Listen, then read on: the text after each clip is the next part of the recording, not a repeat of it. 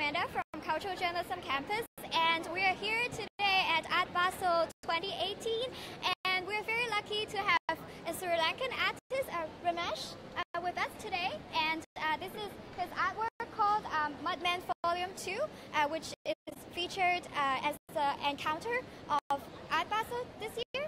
Ramesh, I noticed that you are a Sri Lankan artist and you are based in Sydney. Is this cultural heritage affect your work? Does it influence your artwork? Well, I was born in Sri Lanka, but I came to Australia when I was 1. So I've lived in Australia for 28 years, and I think what's always interested me is there's this real difference between, I guess, if you be very general to start with, I guess Eastern and Western aesthetics, and I'm really interested in polychrome, so multicoloured palettes, and I think that's really what drew me to the visual kind of vernaculars in Hinduism.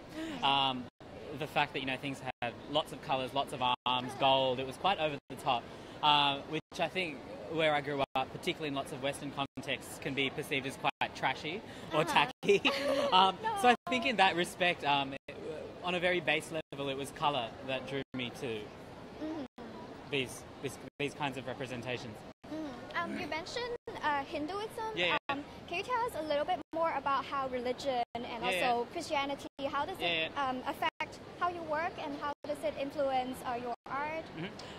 So I guess I'm exploring religion from a cultural perspective, so this isn't religious art in any way, shape or form. I kind of use and mind the religious references because like my mum has kind of Dutch heritage and then my dad is Hindu, and I think as a migrant coming to Australia, they tried to impose kind of both religions on me, which was kind of interesting as a child, but I was never into any of them. But I was interested in learning about them. So I think I started from there, and what I'm kind of really interested in is, I guess, representations of the male body and patriarchy. And I think in Christianity and Hinduism, kind of representations of men are very different. So that was really the kind of starting point of my research. I noticed that your work is very fluid in terms of gender. Is that how you intend your work to be? I think I don't know. I think in my head they're kind of like post-gender, pre-gender, these kind of postmodern things that are kind of both genderless, but at the same time multi-gendered. And I think because I'm really thinking about the monument as a social and a public, I guess, phenomenon, and especially in the West, like most of the monuments are of men, and there's a very kind of very specific gendered discourse around that. So I think the way I wanted to present them was a bit more fluid and a bit more kind of open in that respect. So you're trying to bring, for example, women or LGBT people population into the conversation. Yeah, that's it. That's pretty cool. I think this is exactly what we need in this year, especially because with all the Me Too movement and everything. But then your artwork is called Mudman Volume 2, if I remember correctly. Can I ask you, why do you call them men? Men. Yeah. Okay. I think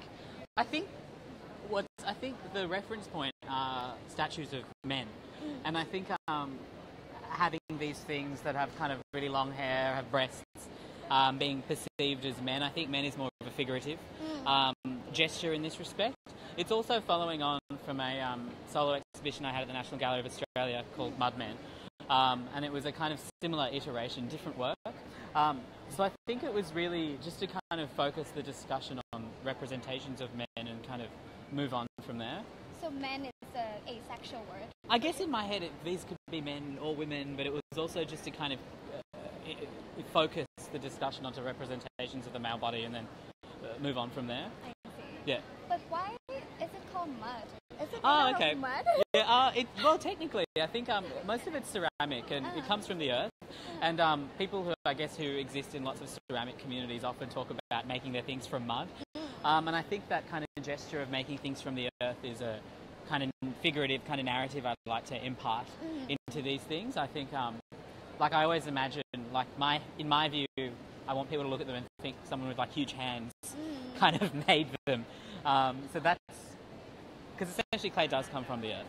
I see. So one last question. Yeah. How do you feel about Hong Kong Art Basel? How does it different from like all the art shows that you've Okay, been? well, this is the first time I've been to Hong Kong. Oh, really?